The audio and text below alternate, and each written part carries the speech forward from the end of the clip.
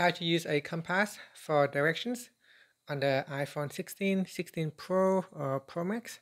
First, let's swipe up to go back to the home screen.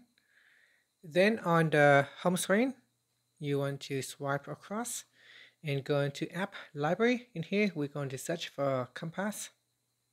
And once you see the compass app, you can tap on it. So tap on the app to launch. And in here, at the moment, you want to point your camera to where you're facing. So basically hold the phone like this, and your body is facing that way, the phone is facing that way. So at the moment, facing kind of like near south. So if I turn this way, make sure when you turn your body as well. Don't just turn the phone. Make sure you keep the phone straight and then turn your body instead of turning the phone.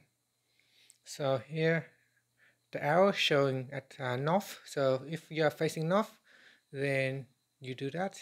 Once you turn your body, and the line will shows the directions. So at the moment, north is there's a red arrow indicating we are north, but at the moment we are facing south, so 150 degrees south or southeast. Okay, so as you turn, the compass will turn. So always point the camera, holding your phone like this, point the camera forward.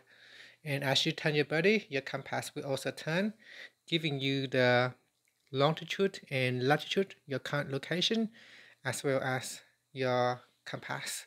So the degree number down here, so showing southeast, south, and then east, and then northeast.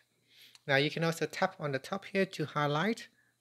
Once you're starting to highlight, as you rotate, it highlights the part of where you start to where you're pointing at.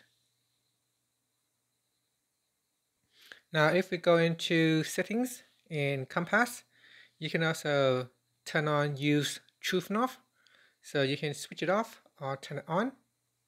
Now the use of true north option in the compass app, like this iPhone here, it determines whether the compass shows directions based on true north, the geographic north pole, a fixed point on the Earth's globe, or magnetic north, the direction a magnetic compass naturally points, which shifts slightly over time due to changes in the Earth's magnetic field. So turn it on if you want to get the correct true north. And that's it. So that's how you can use compass on the iPhone 16, or the 16 Plus, or the Pro Max. Thank you for watching this video. If you found it helpful, please like and subscribe to my channel for more videos.